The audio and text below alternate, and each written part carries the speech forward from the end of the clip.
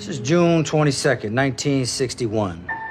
Can you recall your earliest memories of race? You grab that bat and you do what's right. I don't think so. This is in your blood. All right, this is where you belong, boy. Montgomery's a pretty town. With a pretty ugly side to it. Get out of here! I was in a riot and I walked right through it, unharmed. What is the point you're trying to make? Maybe I could go around college campuses talking to students about the Negro cause. The hell do you think you're doing? Son, I'm starting to wonder if you are aware of the poison in the apple that you have bitten into. You know this movement is about more than just voting rights. We're trying to change the world. You want to jeopardize your whole life for some grand principle? Isn't that what they're doing?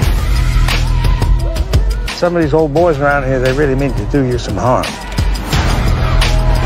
Oh, I bet you ain't happy you came to Montgomery now, boy. So what's gonna happen next? Let's start a revolution. We continue on. Let's start a revolution now. Won't break and we won't back down. But we're still breathing. This feeling too strong. We've been down for too long. What you supposed to do when everybody wants you gone?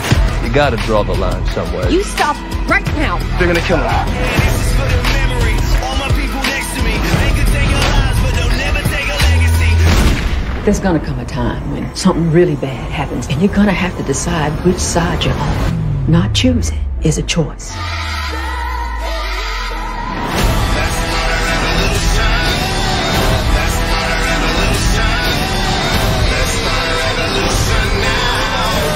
We hold the moral high ground.